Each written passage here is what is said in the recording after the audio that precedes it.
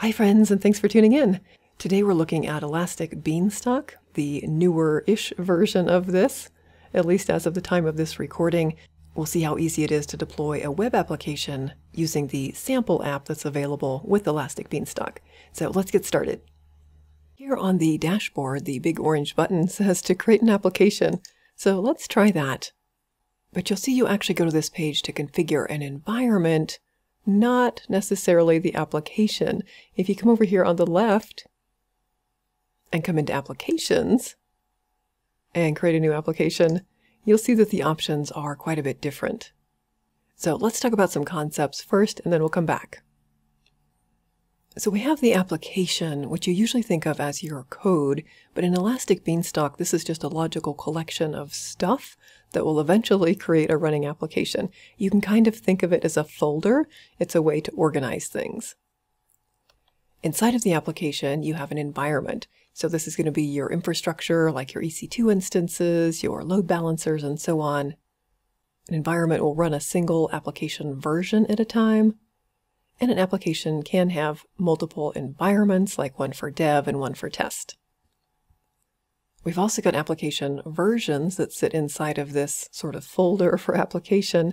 This will be your application code, which is stored in S3.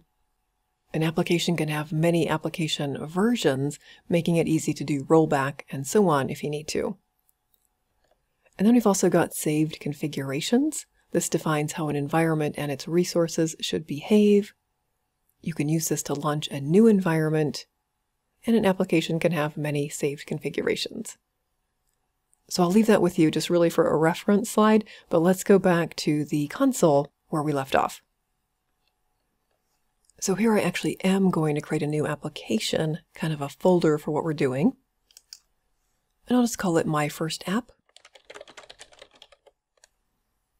You can add a description and tags as well, but let's just create this, keep it simple. And then over here on the left, you'll see that we're in this folder, or this logical grouping. And then those three things that we talked about. So environment, which I don't have yet. We've got the application versions and the saved configurations. So let's go ahead and create our environment now. For environment tier, we've got two options. If this is going to be a web server environment, like a website or an API or something like that, then you want to go with web server environment. Or a worker environment is more for long-running processes or things that you need to perform on a schedule. We'll go with the web server environment. The application information, this is filled in for me because I started by creating the application, calling it My First App. So we're good there. Moving down to environment name, this will get filled in automatically based on the application name. You could update it if you wanted to, though. For domain, I'm going to just leave that blank for an auto-generated value. We'll skip the description here as well. And then moving down to platform, we're going to go with the managed platform here, meaning Elastic Beanstalk is going to maintain everything for us. Choosing the platform, let's go with Python here. You'll see there's lots of other options as well, though. And then for platform branch and version, we'll just go with the defaults that it gives us. And then we move down to the actual code. If you have some existing code, you can upload it here, grabbing a local file, or you can also upload it to S3 initially, and then just point Elastic Beanstalk to that S3 URL. You can give it a version label, or if there's existing versions that are already uploaded, you can just point it to that. Lucky for us though, since we don't have either one of those, we can just go with a sample application, and this will just let us see how things work. And in the end, we will have a working application that we can go look at. Moving down to presets, here you can specify a little bit more about the infrastructure that's going to be running this application. The presets, single instance, free tier eligible, that's what we're going to be going with. There's some other options here as well, using spot instances, something for high availability, or a custom configuration. But we're just going to go simple and free, and then say next. This section here for service access has to do with the different IAM roles that will give Elastic Beanstalk the right level of permissions to set up and manage our environment. I do have an existing service role because I've used Elastic Beanstalk before. If you don't have one though, you can just create a new one, basically go with the defaults here, and then go next. But I will say use my existing one. For key pair, even though Elastic Beanstalk is setting up and managing the environment, it is possible to log into your EC2 instance once it's up and running. If you want to do that, make sure that you choose a key pair here. I'm going to skip that though. We'll just go with the defaults and then we'll say next.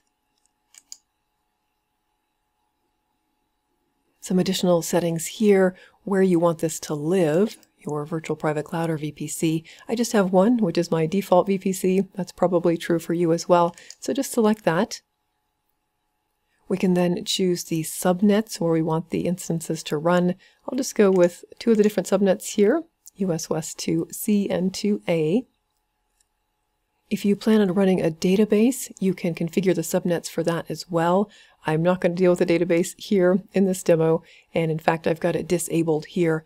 If you wanted to enable the database though, you would just toggle that over and choose your subnets above.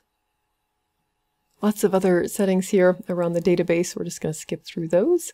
We'll skip the tags and say next. So you can have a lot of control here, or you can just keep it simple and go with a lot of the defaults. Some additional information about how your EC2 instances are configured. This is your storage, so the root volume, the hard drive basically, but you can choose SSD or magnetic. We'll go with the defaults again. CloudWatch monitoring, we'll go with defaults. Defaults. Security groups. I have some that I've created for other demos. I'm going to go with the default on this one, which you should have as well. That will let us actually get to our website in the end. Capacity, here are things around your auto-scaling group, which Elastic Beanstalk will set up and manage for you. So we'll go with the defaults on this. Scrolling down, next. For health monitoring, we're just going to go with the basic system here. Scrolling down, manage platform updates. I will deactivate this since we're just doing a simple demo here, but you can have Elastic Beanstalk manage your updates on a weekly basis or something like that. Email notifications, if you wanted to sign up to be notified of important events, we'll skip that as well. Defaults all the way down, and then next. Then to the review screen, all of the different things that we've set up here. And then finally, we can say submit. So Elastic Beanstalk is launching our environment. This will take a few minutes. You get sort of play-by-play action down here of what's going on under events. If we refresh this, we'll see what's happening here. So starting to create the environment, using an S3 storage bucket for environment data, creating a security group, and so on. So I'll just let that run for a few minutes, pause the video, and I'll be back when we have something to look at. And success. Excellent. If we scroll down to events, you'll see successfully launched environment. Perfect. And if we come over here to the domain, let's click on that. Congratulations! Here's our first Python application built using Elastic Beanstalk. So this is just the sample application. This is not our actual code, but it was super easy to get this going. All of the infrastructure and everything underneath the application was stood up and is being managed for us. So pretty easy. Back to Elastic Beanstalk. Here on the left, we can take a look at what exactly is in here. So coming into configuration, here are all of the things that are happening behind the scenes, all of the infrastructure, updates, monitoring, logging, and so on. Also, if we open up a new tab, we can go into EC2, and we can actually see the instance there that Elastic Beanstalk created for us. So I've got one running instance for my first app. We could log into this if we selected a key pair earlier. We should also have an auto-scaling group. So scrolling down here, auto-scaling group, and you'll see the EB there in the name for Elastic Beanstalk. So that was also created for us. Back to Elastic Beanstalk, we have additional things like monitoring. Here we're monitoring for things like CPU utilization, network in, network out, the health of the environment, and so on. And you can change the time range up here. Since I just started mine, these are all going to be the same, but you can change your range, time zone, and so on. If you click on Health over here on the left, you get additional information about what's going on with the environment, all from right here in Elastic Beanstalk. Now, if you were following along, let me show you how to delete the application. Elastic Beanstalk itself is free, but the underlying infrastructure is not. So let's make sure we go decommission that. Come up to your applications. Select My First App. And then for actions, say Delete Application. This will also terminate the environment, which is exactly what we want. So we just need to enter the name of the application. I'll copy paste that. And delete.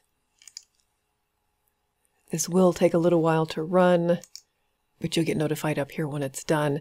The infrastructure, meaning your EC2 instance, your auto-scaling group, and all of that should be blown away as well, and then you should be good to go. So that's it. That's how to deploy a web application using Elastic Beanstalk. If you found this helpful, hit that like button for me, and also consider subscribing for more content like this. Thank you so much for watching.